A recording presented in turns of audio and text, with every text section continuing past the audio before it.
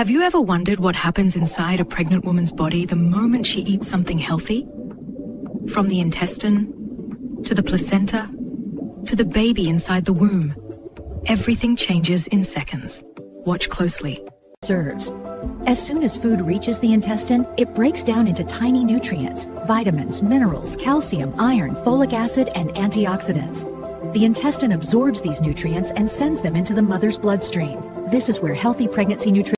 In pregnancy, this nutrient-rich blood moves straight to the placenta, the baby's lifeline.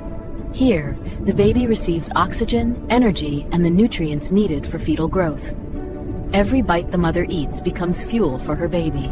Inside the womb, these nutrients help the baby's brain develop, strengthen bones, build new cells, and boost the immune system. A pregnant mother isn't eating for one, she's building a life. Inside the intestine, inside the womb, every